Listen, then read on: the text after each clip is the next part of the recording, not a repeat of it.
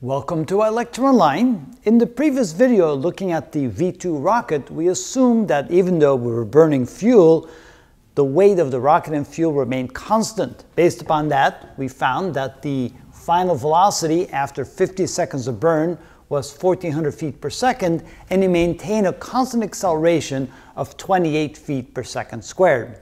But what if we assume now that as the rocket is burning gas, the rocket becomes lighter and lighter, and therefore the velocity will increase more quickly because the acceleration will increase as well?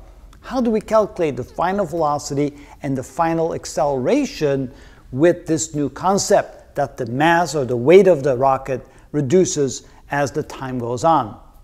All right, so what we're going to do is as follows. We're going to start with F net equals mass times acceleration, or the acceleration equals the net force divided by the mass.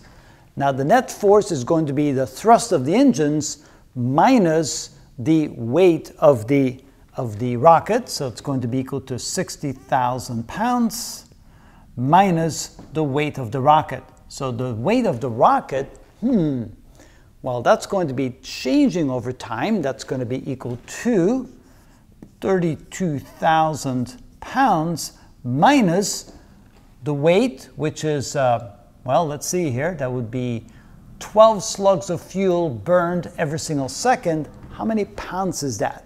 So we need to multiply the weight of the fuel per second. So the weight of the fuel per second is equal to the mass times g, which is 12 slugs times 32. So 12 times 32, which is 384 pounds. So we're burning 384 pounds per, let's see, 384 pounds per second. So that's minus 384 times t.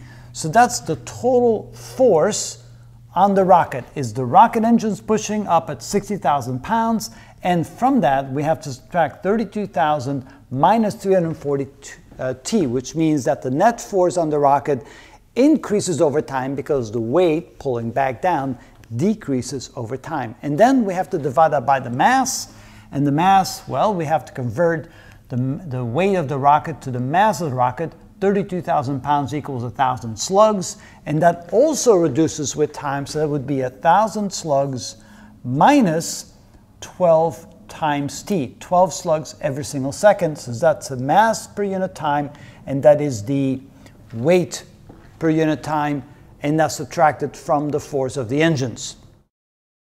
Now, in order to simplify that, because that looks kind of a mean equation, actually we can factor out the 32 from the numerator. So we can say that the acceleration is equal to 60,000 minus 32 times, and then we end up with 1,000 minus 12t divided by 1,000 minus 12t. And of course you can see why we did that. That's kind of obvious, because now we can divide the denominator into the numerator, which means our new acceleration will become as follows.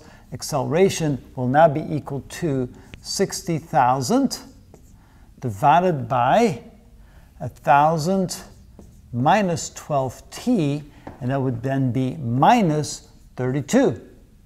So now notice we have a much simplified equation for the acceleration.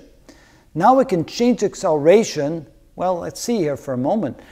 We're trying to find the final acceleration, so let's calculate that now that we have this equation right here. So let's do that real quick. So we can say that acceleration final is equal to acceleration when t equals 50 seconds. So all we have to do is plug in 50 for the t here, so that will be equal to 60,000 divided by 1,000 minus 12 times 50. 1,000 minus 12 times 50, and now subtract minus 32 from that, of course, because acceleration due to gravity.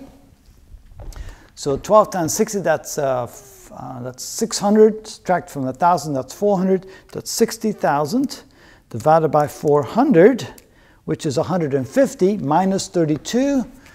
That's 150 minus 32, which is equal to 118 feet per second squared. So if we're going to make a little graph of that, it will look like this.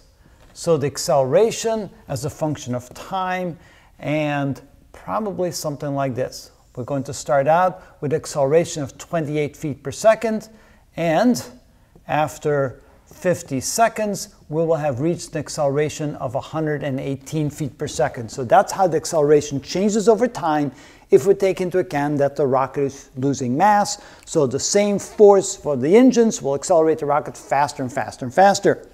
So that's the final acceleration is 118 feet per second squared. Well, what about final velocity?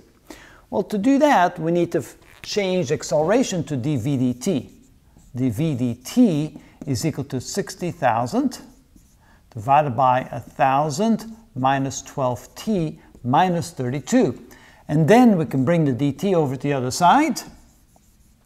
And then to find velocity, which is equal to the integral of dv, which is equal to the integral of 60,000 divided by 1,000 minus 12t dt, and then minus 32 times dt. And of course, we could have taken the 60,000 out as well. All right, so let's go ahead and integrate that. So we have velocity is equal to the integral from 0 to 50, from 0 to 50 for the first 50 seconds. And so that would be equal to 60,000. When we integrate this, we get the natural log of this quantity times the natural log of 1,000 minus 12t divided by 1 over negative 12, and we're going to evaluate that from 0 to 50, minus 32t evaluated from 0 to 50 as well. All right, so let's plug in the limits and see what we get. So V final is equal to 60,000 divided by 12. That's negative 500, right? 6,000 divided by 12 is, yeah, so that would be negative 5,000 times. When we plug in the upper limit, we get the natural log of 1,000 minus 50 times 12, that would be 600. Minus, when we plug in the lower limit, that we get the natural log of 1,000. And notice that this is going to be a bigger number than this, so we have a negative quantity in here multiplied by a negative quantity, which gives us a positive quantity. Let's see here, that's 6,000, okay. And then we have minus 32 times 50. Because we plug in the lower limit, we don't get anything at all. All right, let's calculate that and see what we get. So we have the 400, take the natural log of that, minus 1,000, take the natural log of that, and multiply it times 5,000, which is negative, equals. So that gives us